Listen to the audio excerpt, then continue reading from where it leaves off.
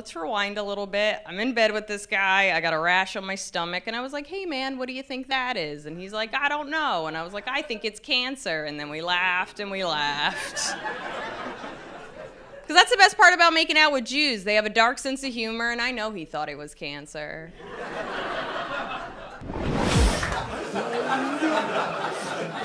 Got on the phone with recruiters like ASAP, bro. They're like, so Nathan, tell us where you're from.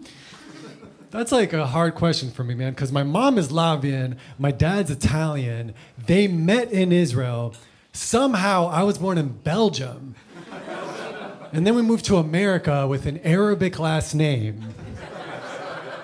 So I just told recruiters I'm Puerto Rican, you know?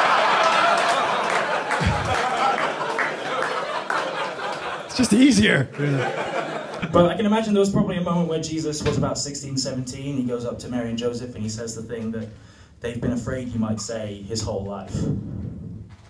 Whatever happened to the gold and the frankincense and the myrrh? And they're like, You know the gold and the frankincense and myrrh that the wise men gave me? Like, I'm the ultimate trust fund baby. I'm going to have to be a carpenter's son for the rest of my life. And they're like, how does he even remember that? Okay, he's looking at us now. Okay, just say something, Joseph. Say something. Okay, myrrh. That sounds like a made-up thing, Jesus. And Jesus is like, okay, this is how it's gonna go down. I want my fucking gold, my franken fucking cents, and my fucking myrrh. Right, franken fucking now. Virgin better have my money. Do you prefer water without ice or with ice? With ice. I always prefer water without ice, sir, because the word ice scared the shit out of me. Hi, I'm Marcus, and I'm the idiot on the comedy circuit. I've asked a group of comedians some questions on how to start and succeed in the world of stand-up comedy. Subscribe to this channel to see what their answers were, as well as to chart my progress on stage, be it crushing or crashing. More likely the latter than the former. You can also follow my progress on social media.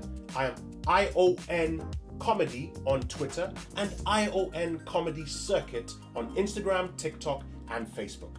Here is today's video.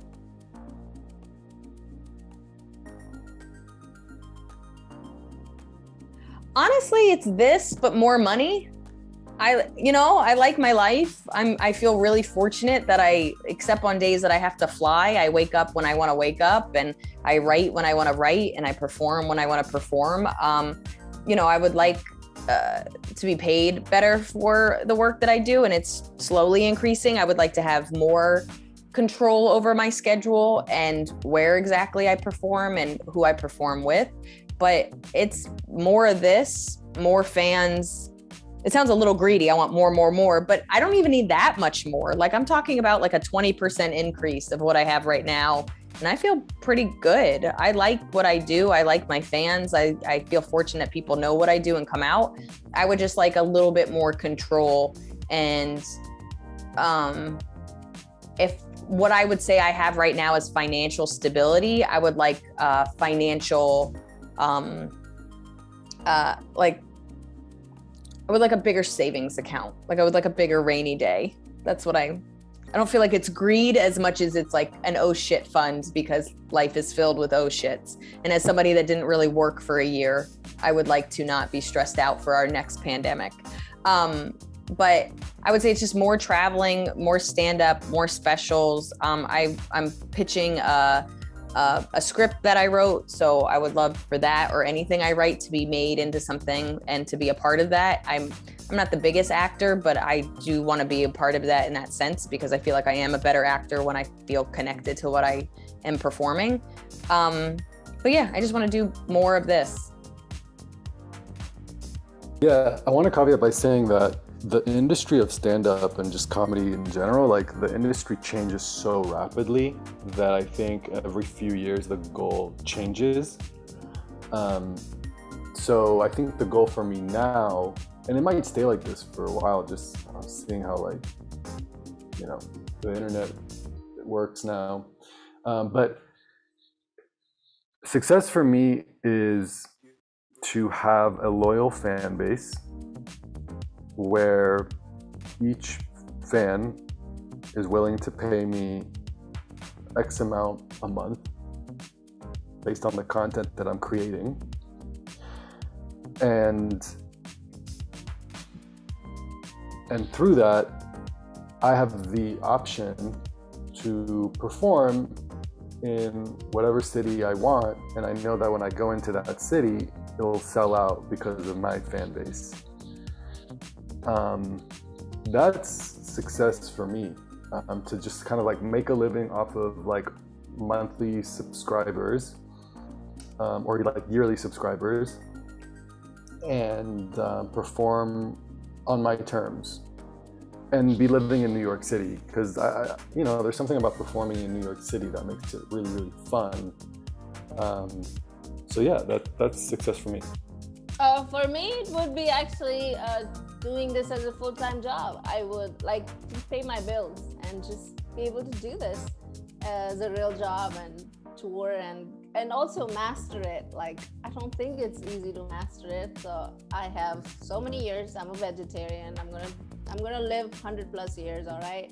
So I have time. So yeah, just to be able to do this as a real job. Right now, I'm doing it kind of like 60% as my job. I'm able to kind of pay bills, but paying real bills and not be able to think about money.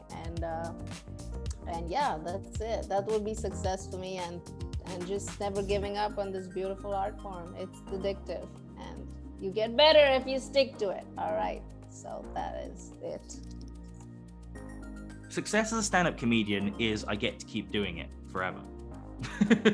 That's what it is. It's I can earn money from it, but it doesn't have to be a lot of money. I just need to be able to keep doing it. Like, I think that's it, really. Just I don't have to quit. I don't have to give up. That would be the worst, you know. And you think about it all the time. I'm sure every comedian does. Every comedian is always this close to quitting, I think, because you have a bad gig or you have a run of bad gigs and you just think, why am I doing this?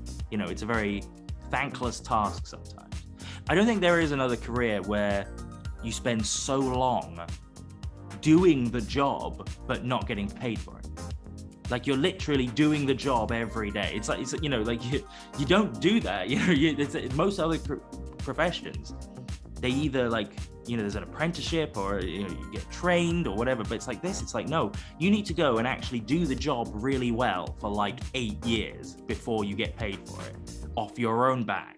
You know, and so I'd say success to me would be I get to keep doing it, and that people like me, or that, you know, maybe I'll get to write something, you know, or be in a show, or, you know, just to kind of be able to do it and work with other funny people. That would be amazing. But I don't need stadiums and crap. Like, you know, I mean, if that happens, I'm not going to say no, but like, you don't need it. I just want people to, you know, people to come to the show. I just want people to come to the show. That'd be nice. Because you need the audience. That's all you need, really. And you're dancing. And that was today's video. Don't forget to click subscribe and hit the notification bell to be prompted when a new video comes out.